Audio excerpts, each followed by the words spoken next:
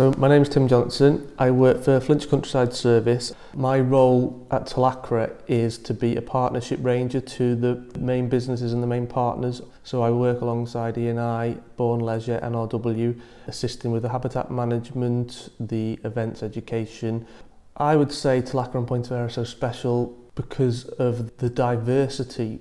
There's just something for everybody. You've got the habitats which are rare, the only sand dunes in Flintshire, the only beach in Flintshire. You've got the protected and important species, whether that's amphibians, birds, plants, but also it's not just about the wildlife. You've got the recreation as well. You've got the cycle path going through. We've got walks, short and long, kind of different abilities.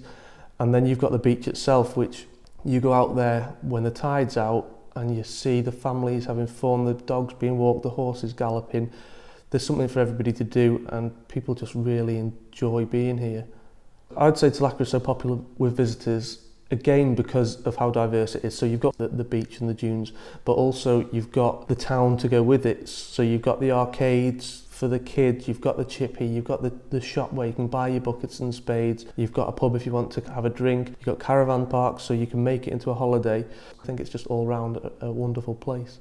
From a conservation point of view, the main pressures that visitors bring is erosion as they're kind of walking up and down the dunes. People are just attracted to bare sand. People love to run up and down it, but sometimes this causes erosion, which we then have to carry out extra works to fix. Also, when people bring the dogs, the irresponsible ones add the pressure of leaving a mess. When the visitors are on the beach, sometimes they won't take rubbish home with them. If every visitor was responsible, the pressures would be a lot less. To combat the pressures, we do a lot of works and we try to keep the works positive. So we engage with local college groups, for instance. We've got a really good ongoing relationship with Coleg Cambria and the engineering students. So we work alongside them. We recycle Christmas trees and build kind of fences to divert people away from areas of the dunes that are experiencing the pressure. You'll find people in an area where they shouldn't be, which is fenced off, so you just go and talk to them, explain what it is that we're trying to do and how they can help. We've got interpretation panels to talk about the endangered species, so you can use these things to direct people to information. You don't have to speak to everybody.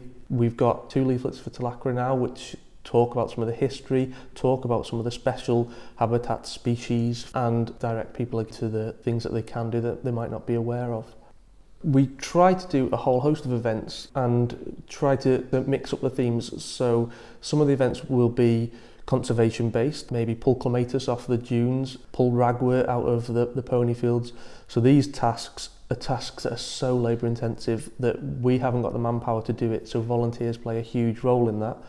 But also we do educational events, so we'll do flora walks to explain about the orchids and the different kind of rare species that could be there. We'll do natterjack walks, which will tell people what natterjack toads are. A lot of people don't know they're the rarest amphibian in the UK. We also try to do fun events, so recently we had a family beach day where we had people building sandcastles, building moats to defend against the oncoming tide. We had marshmallows being toasted in exchange for picking up some litter and bringing that back to get that out of the marine environment. So it's try to mix it up to make it something for everybody.